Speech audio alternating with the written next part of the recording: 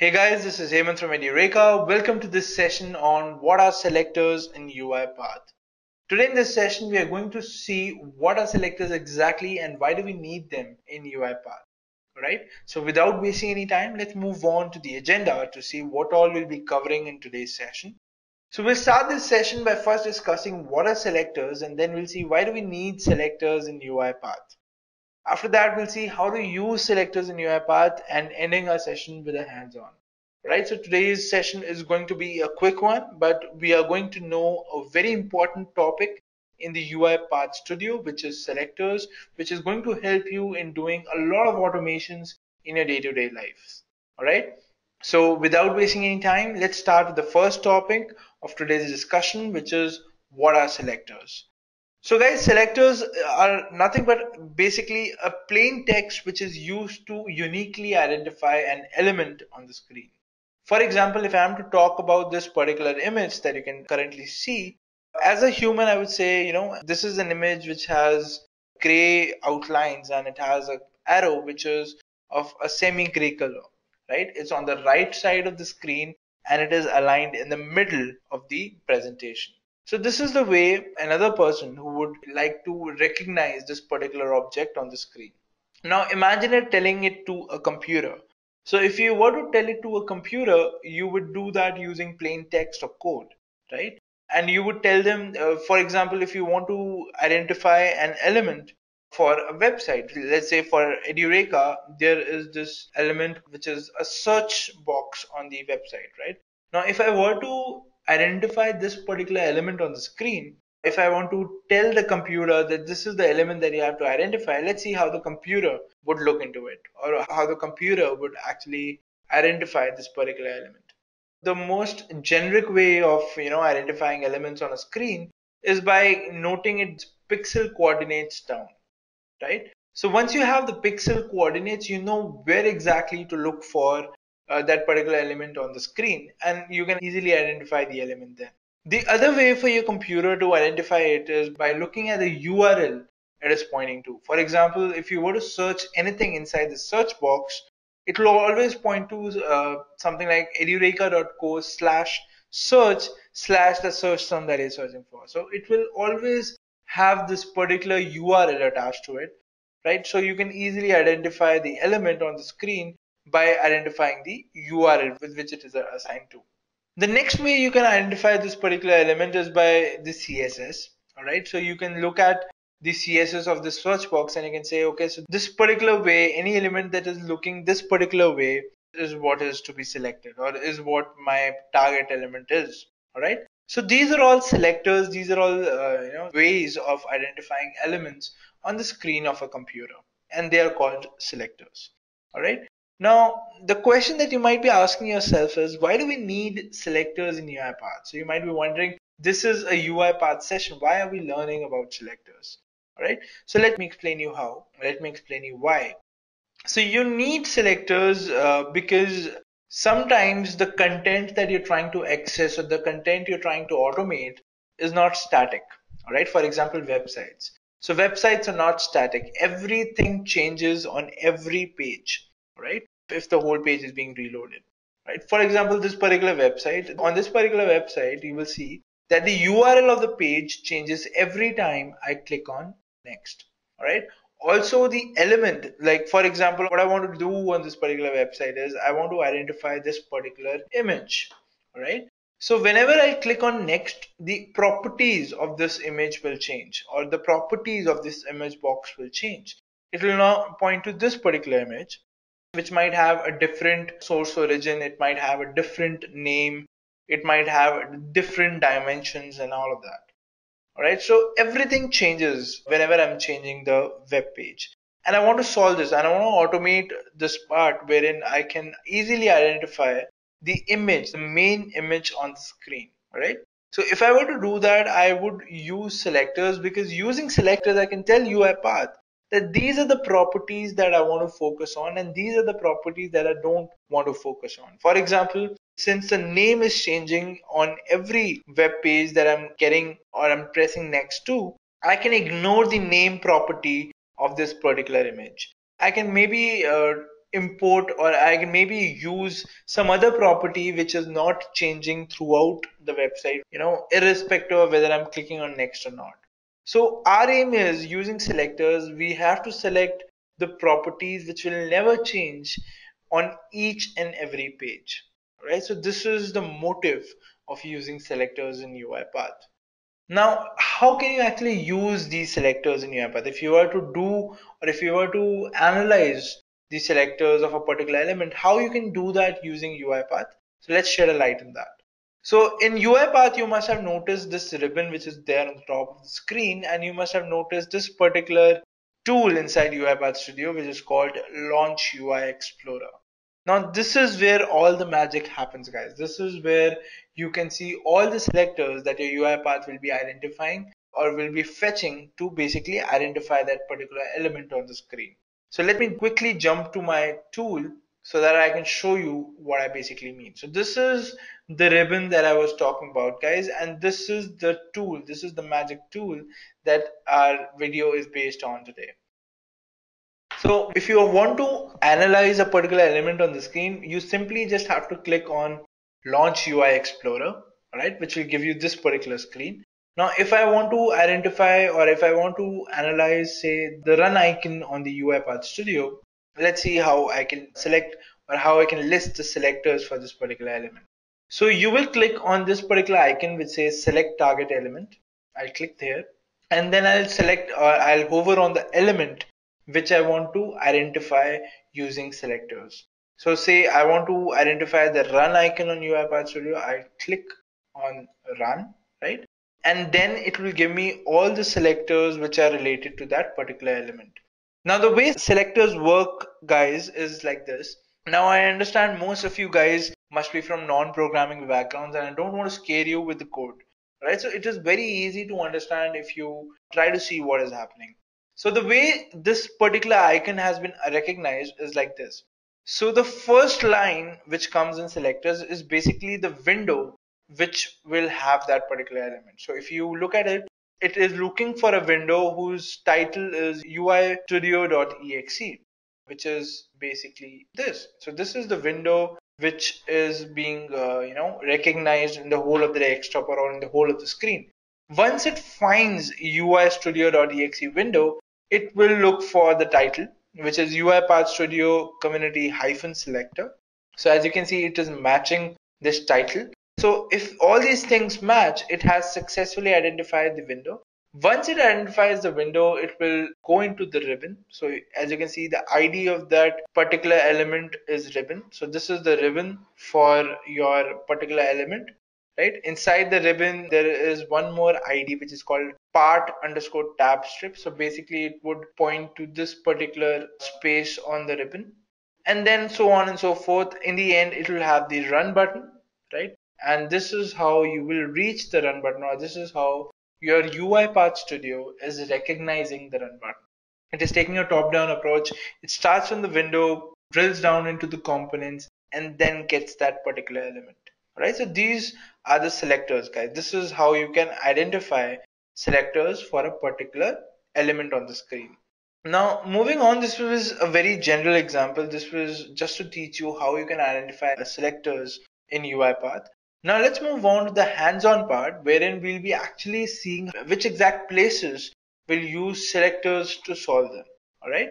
So let's look at the problem statement. So let's take the example forward that we took before, right? So this is a website which basically gives you nice quotes on images. Right now, I like the images, guys. So I want all these images, or I want a particular number of images to be downloaded from this site automatically, right? So if you were to do it as a human, if you were to do it, you would basically right click on the image, save image as, and then give the name, and save it in a particular folder that you want. Now say I want around 50 images from this particular website. So if I were to do so, it will be a very cumbersome task for me, and I want to solve that. All right. So if I were to solve that, I would be using UiPath Studio. And in the UiPath Studio, I'll be designing the automation for this particular demonstration. So let's see how we can do that. So let me go to my tool. All right. So guys, this is the tool where you will be, or this is the area where you will be designing your automation. So the first thing that you need to have is a sequence. So you need to have a sequence of steps. So let me type in sequence, right? So the first thing that you need is a sequence of steps, right? The first thing that I need to have in my workspace area is a sequence. So let me drag and drop the sequence over here. So I have a sequence now. Inside this sequence, I'll have a series of steps that I want to execute one by one. So the first thing that I want to do is go to this particular website, which is having the codes for me, right? So this is the website that I want to go to. Let me tell my UiPath Studio how to go to this particular website. So basically, I have to open a browser, and inside that browser, I have to go to this particular link. So let me copy the link from here and paste it inside the URL bar. All right. So once I have the URL bar, now my sequence, the first thing that it'll do is it'll open a browser and it'll go to this particular link. Now, which browser do I want it to open? I want it to open me Chrome. All right. So I'll select Chrome from the browser type of properties of this particular element.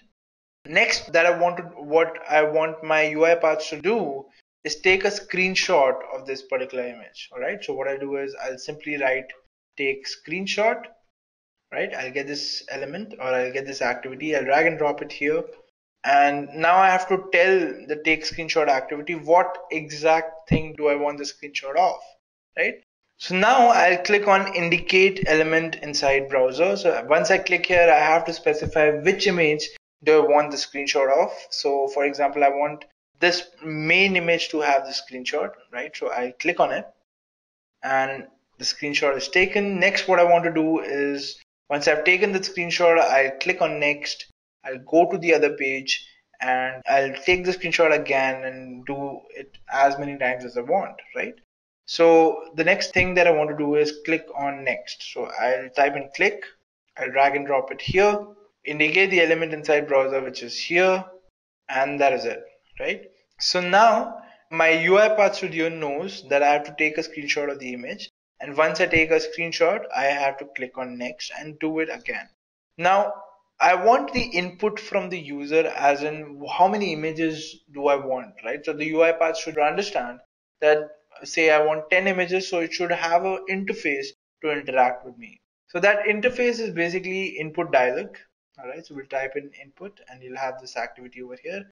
Just simply drag and drop it here. It's very simple, and specify what all details do you want your dialog to display to you. So I'll tell my dialog to tell me that enter the details or enter how many images do you want to download.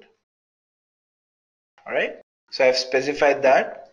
Now whatever entry or whatever number I'll be putting it in this particular input dialog has to be stored somewhere, right? So I'll be specifying a variable here, which could be say num, right? All right, so now whatever I'm entering over here or whatever values I'm entering into the input dialog is being stored in a variable called num.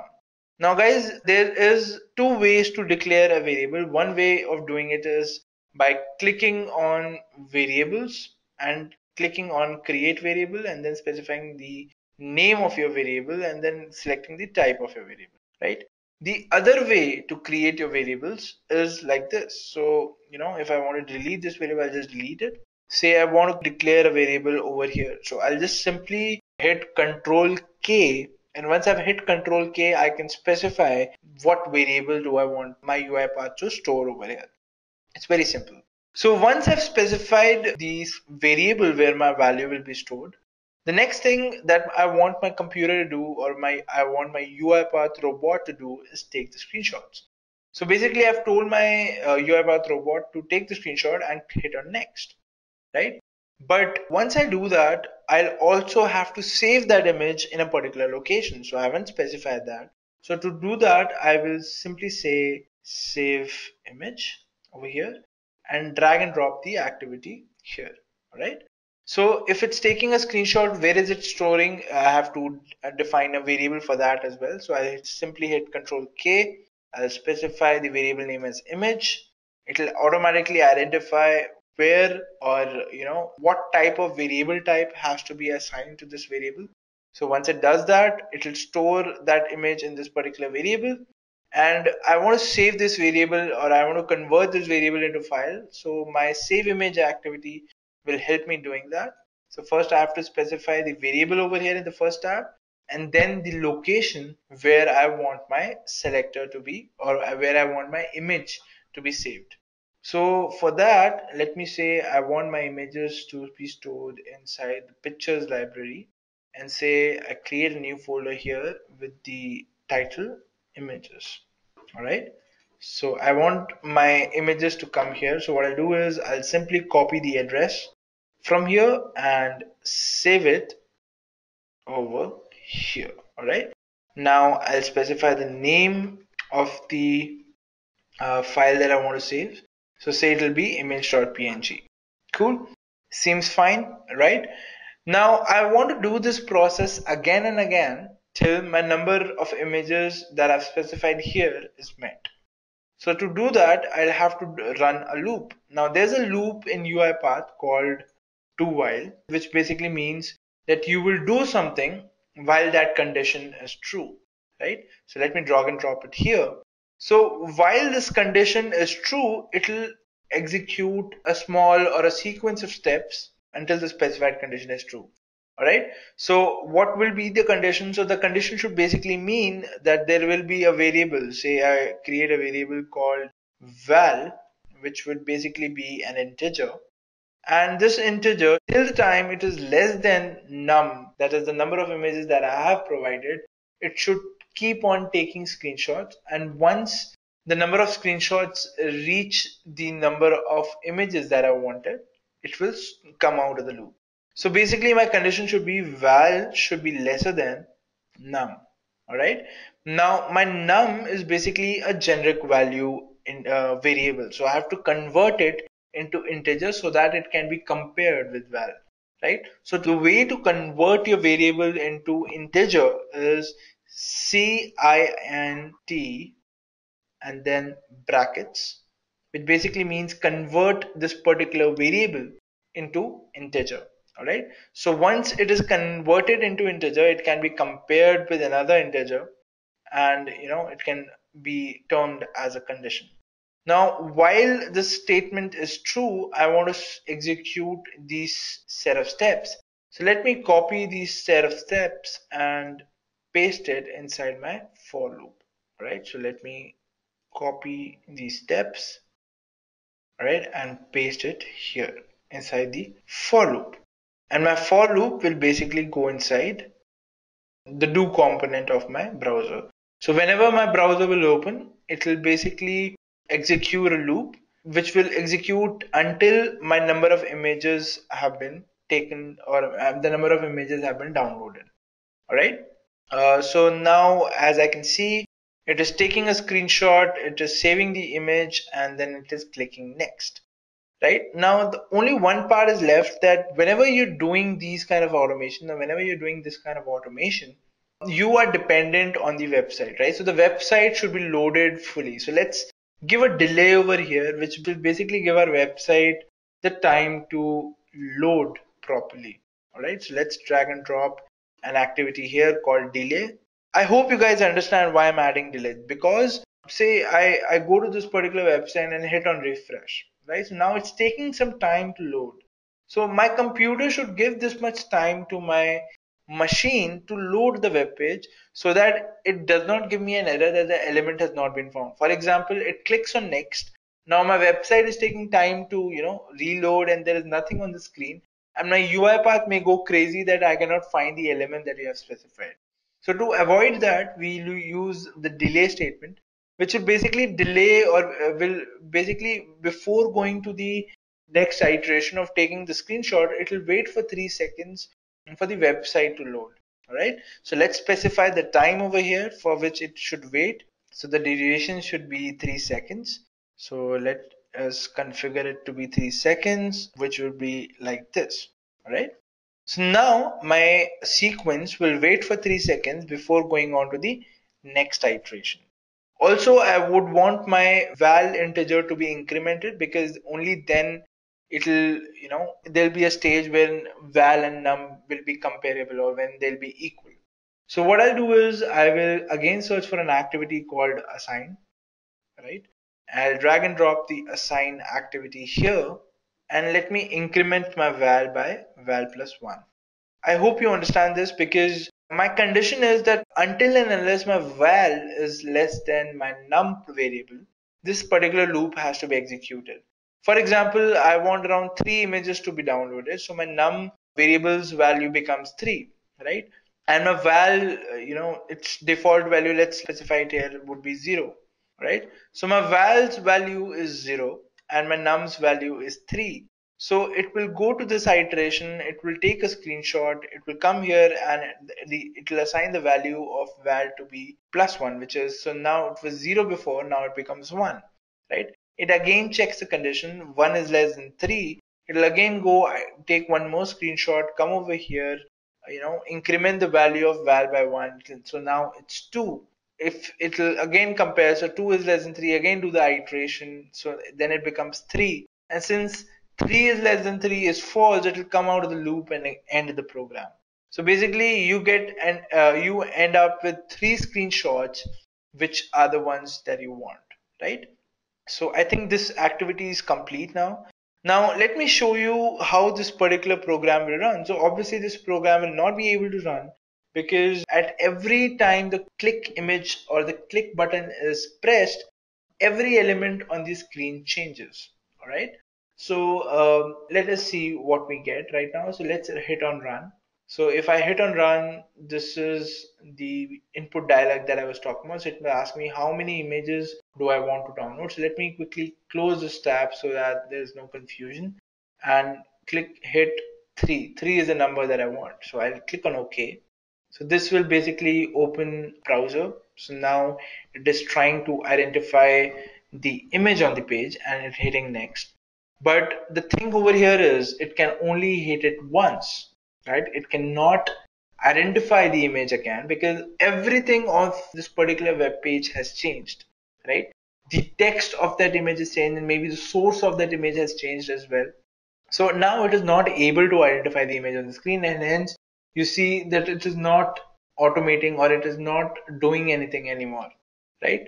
So it'll take a few seconds, it'll keep on trying and then it'll give you an error that it is not able to find the UI element corresponding to the selector, right?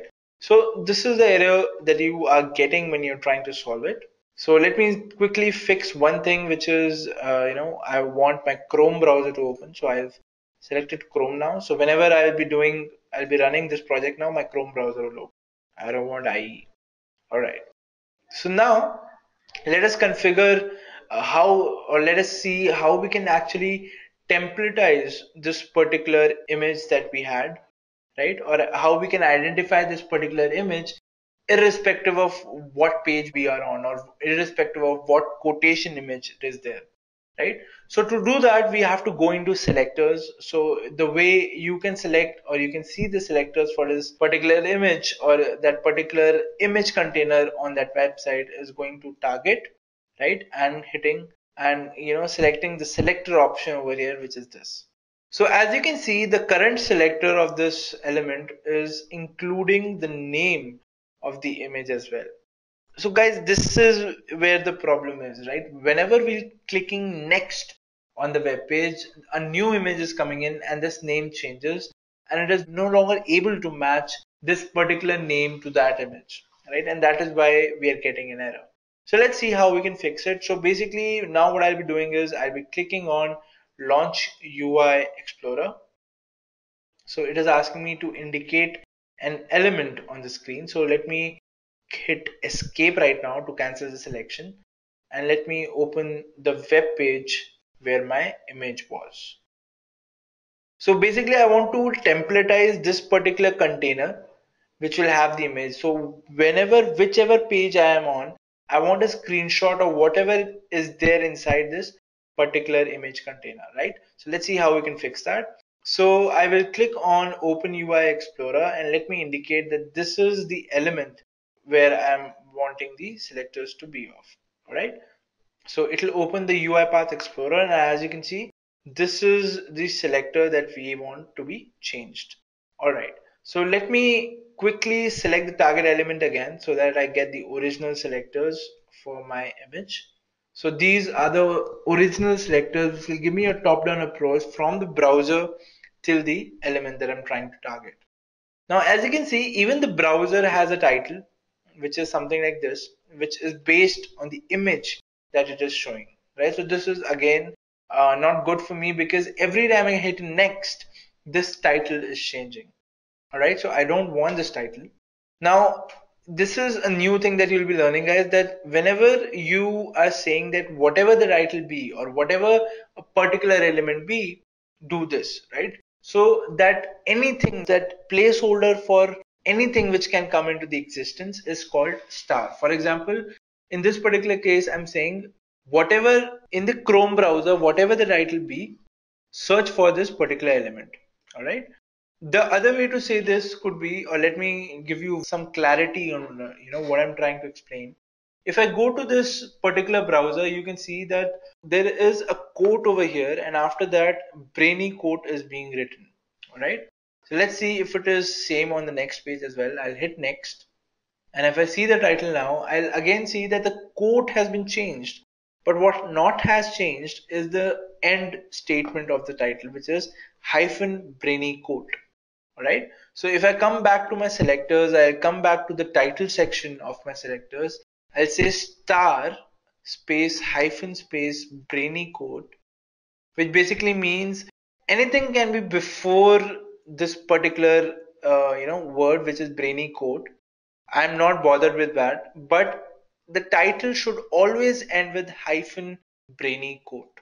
All right. So this is the significance of star over here. This is what the star is basically mean. It's a placeholder for anything. It could be anything that is being filled before hyphen brainy quote. Right. So now how it is identifying this particular element is, so any HTML page which is in the Chrome browser, if it's having a title in which in the end it's hyphen brainy quote, go inside that particular tab, right?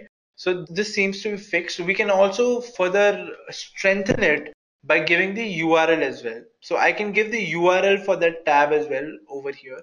And if you see the URL, guys, so let's try to see if the URL is changing or not. So if I hit next, I can see that this particular section of the URL is always same, and this particular section of the URL is changing. All right. So what I'll do is I'll copy this section of the URL, go to my tool and specify the URL here and say star after that, which basically means anything which is before star is this, and anything after this could be anything, right? Anything after this is, I'm not bothered about it, but the start of the URL should be something like this. And if it is like this, go inside that particular tab, right? Now you can validate whether it is still able to identify the element on the screen by hitting this validate selector.